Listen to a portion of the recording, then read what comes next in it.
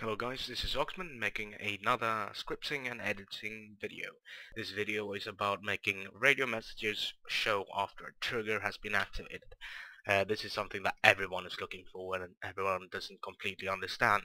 I'm gonna take down the parts, explain it.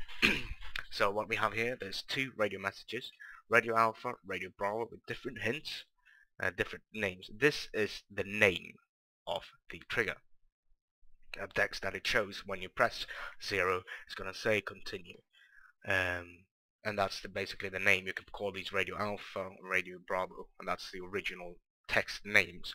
So I basically created two radio triggers. I made a game logic. You find these at the side when you create one. Game logic, objects, and game logic. So there, this you just put in the init to set radio message null.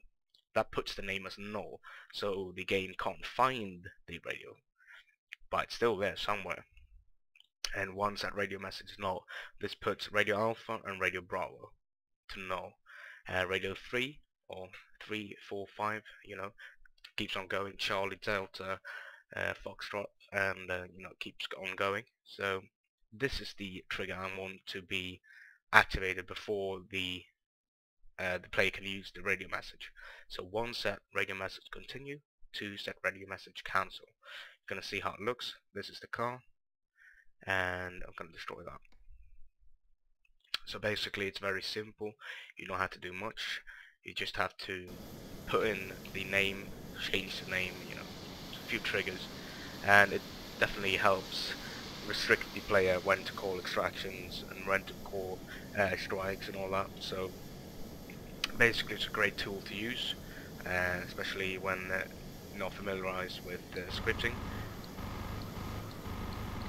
Okay, I'm gonna destroy that.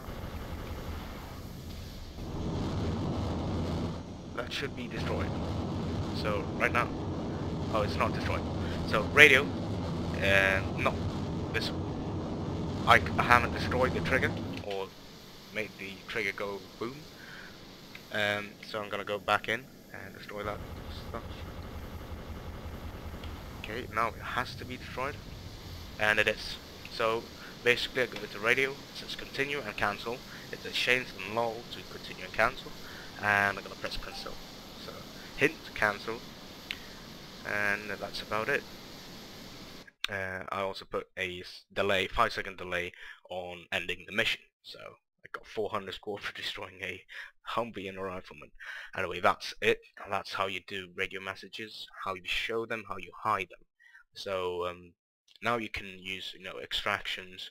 If you want the player to use the radio for the extraction, you just make it show when he's there and when he's done all the objectives. So it is a way of blocking the players to cheat their way through a mission. I hope this helped. It explained everything you need to know about this. If not, do comment below. I answer to any questions about Arma 2, about anything. So if you need more help, you can request that as well in the comments below.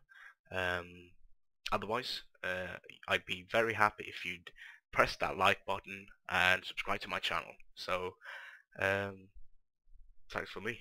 Oxman out.